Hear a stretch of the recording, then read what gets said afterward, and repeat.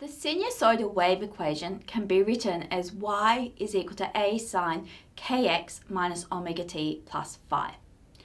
Now this is for a transverse wave because we're measuring the height y and we're looking at how that varies through time and along the x-axis. So to see what a sinusoidal wave looks like, have a look at this little graphic down here, which I've taken from the PhET site. This shows a sinusoidal travelling wave. So you may be thinking, well, why do we choose a sinusoidal travelling wave? Why don't we choose some other type of function? And it actually turns out that there's a very good reason for this. We can generate any shaped function by adding together different sine functions. So this is involved with Fourier transforms and things that you don't need to worry about. But basically you can think of sinusoidal travelling waves as the building blocks of any type of wave. So any type shaped of wave can be described by adding together possibly a lot, but a number of different sinusoidal waves. Okay, so with our travelling wave, all the symbols that you see have the same meaning as before. So y, this tells us the height above the equilibrium position in the y direction, so it's measured in meters. A, this is the amplitude of the wave, which is the maximum displacement from the equilibrium position, and 2 times the amplitude is equal to the distance between the crest and the trough. K, this is the wave number. It is equal to 2 pi divided by lambda, where lambda is the wavelength measured in meters. X, that tells us how far along our medium we are from the origin. Omega, this is the angular frequency. So once again, it's given by 2 pi times the frequency, 2 pi f. T, this is the time, so measured in seconds. And phi, this is the phase constant. Okay, so probably the best way to get used to this equation is to have a look at an example. So let's work through an example now. So the question is, a transverse wave travelling in the positive direction has a wavelength of 2.5 meters and a period of 2.0 seconds. The amplitude of the wave is 0.50 meters. Part A. If at t equals 0 and x equals 0, the height of the string is y equals 0 meters, write down an equation to describe the wave. Part B, if at t equals 0 and x equals 0, the height of the string is y equals 0.25 meters, write down an equation to describe the wave. Okay, so to answer this one, we know that the wavelength is given by 2.5 meters. We've got that the period is equal to 2.0 seconds and that the amplitude is equal to 0.50 meters. Our equation for a transverse sinusoidal wave is given by y of x and t is equal to a sine kx minus omega t plus phi. This is for a wave travelling in the positive direction like we were asked for. Okay, so what we're going to need to do is work out k and work out omega. So to work out k, we know that k is equal to 2 pi over lambda.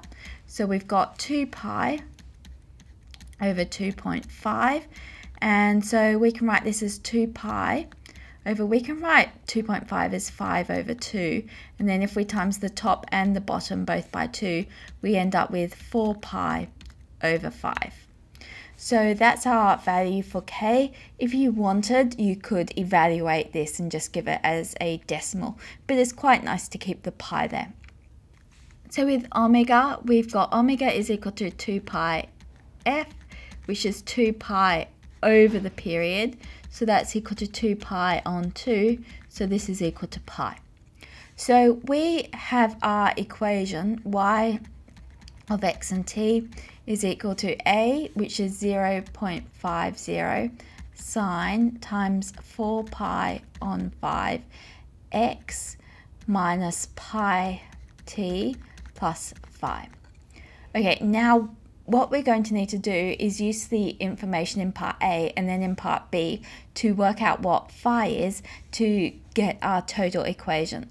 So for part A, we know at x equals 0, t equals 0, we've got y of 0, and 0 is equal to 0. So substituting in, we've got 0 is equal to 0.50 sine 4 pi on 5 times 0 minus pi times 0 plus phi.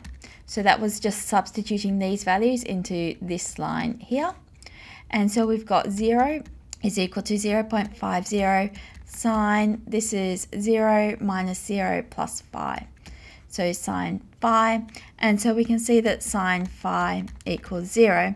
And so phi is equal to 0 satisfies this,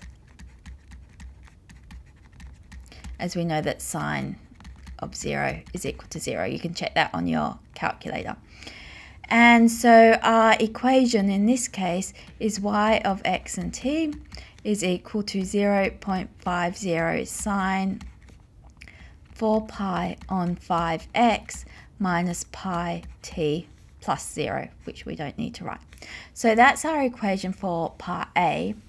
For part B, we've got slightly different conditions. So we've got t equals 0, x equals 0, and our y of 0, 0, in this case is equal to 0.25. So once again, we'll substitute this into this equation here and find our phi for this case. So we've got 0.25 is equal to 0.50 times sine of 4 pi on 5x minus pi t plus phi. And so we're substituting in here. So we're substituting in for this x, this is 0, and this t, this is also 0. So what we have now is 0.25 is equal to 0.50 sine, this is 0 minus 0 plus phi, so sine of phi. So we've got sine of phi is equal to 0.25 over 0.50, so that's equal to a half. Okay, so we can solve this on the calculator. So we can say, well, phi is equal to the inverse sine of a half.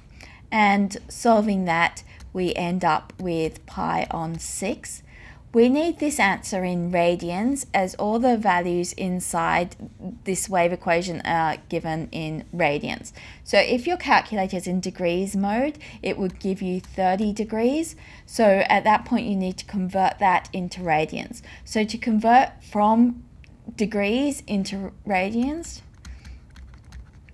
what we do is we take our number, 30 degrees in this case, we divide by 180 and we times by pi.